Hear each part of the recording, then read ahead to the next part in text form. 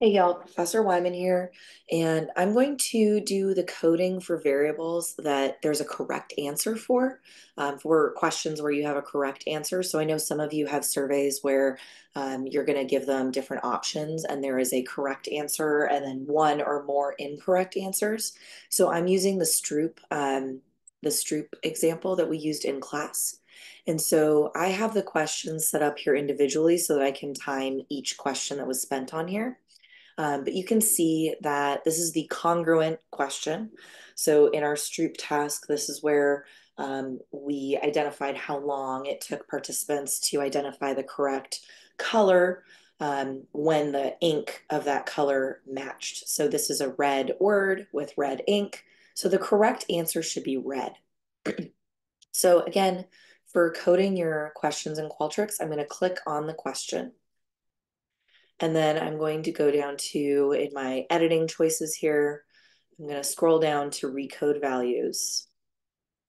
And then it's set up here. It's typically going to look something like this. It might be out of order. Again, in the previous video, I talked about how if you have multiple different choices and you end up deleting some of them, it's going to throw off your numbers. It's typically going to be starting at 1 and going up. So I'm going to recode these values, and I had to recode them because they were already set correctly. So I'm just going to pretend that wasn't there. I'm going to recode them.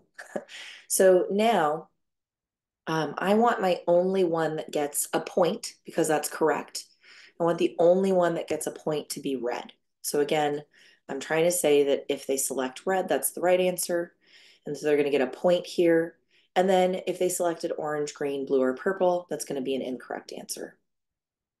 And so I'm going to click on that, recoding values, and I'm going to say red is 1, orange is 0, green is 0, blue is 0, purple is 0. So they're going to get 0 points for that. And then when I close it, and again, I can check this now that I've gone over here, it's going to be correct.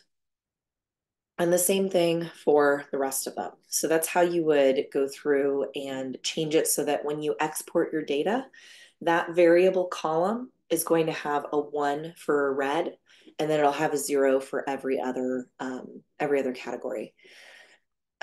And so that again is how you code for correct values. So you do this for only questions if there is a correct answer, which does not fit all of your studies. So again, this is only for people that have correct answers that they need to code for.